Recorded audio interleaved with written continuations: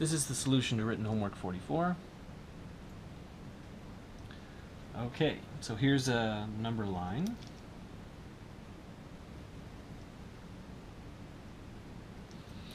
And we're interested in the point -2, so here's the point -2. And then if we move a distance of 3, say here and here, so this is distance 3, and this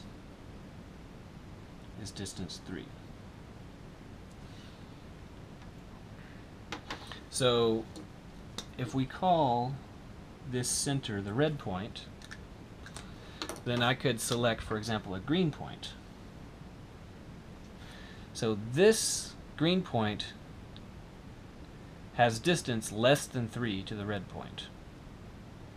And this green point has distance less than 3 to the red point. So we want a distance that's not less than 3, which is to say more than 3. So what we're talking about, is all of this. So we want these points.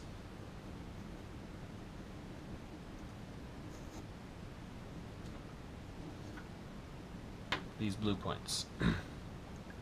And it says to give this answer in absolute value notation. So we want all of the x, so x's,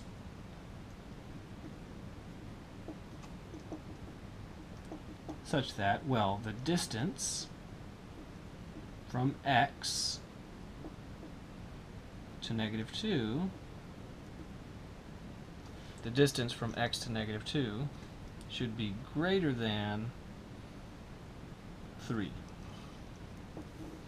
And written slightly more simple, that would be x plus 2 is greater than 3. So that's the answer to the question. To understand why the picture looks this way, if we were to plot, so this would be the answer, and here's a bit of explanation. If we were to plot this, then here is the plot of y is 3.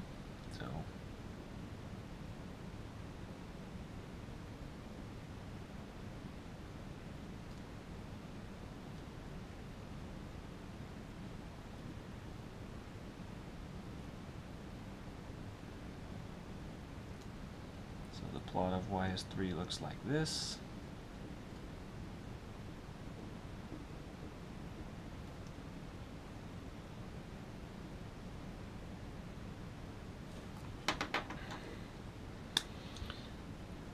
Here is the red point, -2.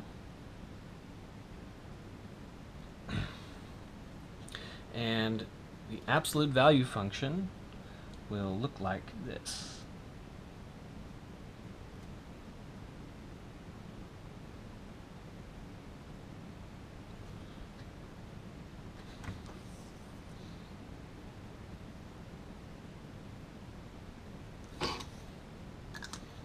So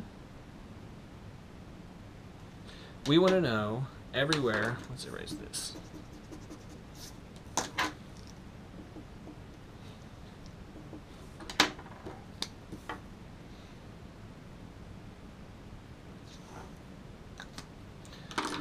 We want to know everywhere that the red is above the dashed line. Well, that is from there on, and from there on.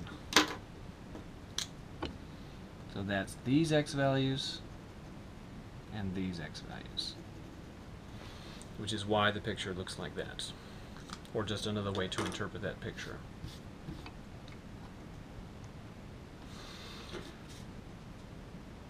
Okay, so then now similar story. So on this one we're interested in the value 1/3. So if I call this the red point, so here's a point and here's another point, and we want this distance to be 5, and we want this distance to be 5. So now instead of being interested in the points that are less than 5 distance, are more than 5 distance, we're interested in the points that are exactly 5 distance. So that is to say we want the t's such that the absolute value of t minus 1/3 is 5. So that's the answer expressed in absolute value notation. So that is to say we want exactly that point and that point. Now you might wonder, why does the picture look like that? The reason is because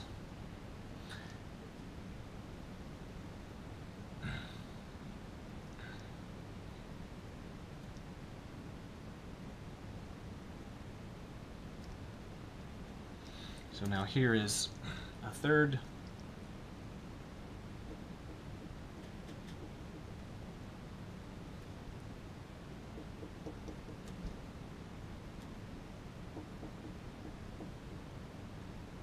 And here is 5. And what we have is an absolute value with its point right there. And the question visually is equivalent to asking, please tell me everywhere that the red is touching the dashed line. Well, it's touching it right there, so this x value, and also right there, so this x value.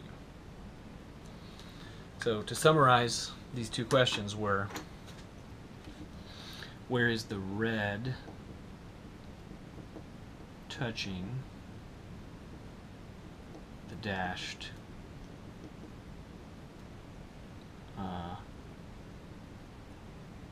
y is equal to 5. And this one was where is the red above the dashed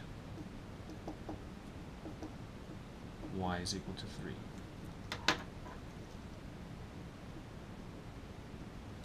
And that's the answer.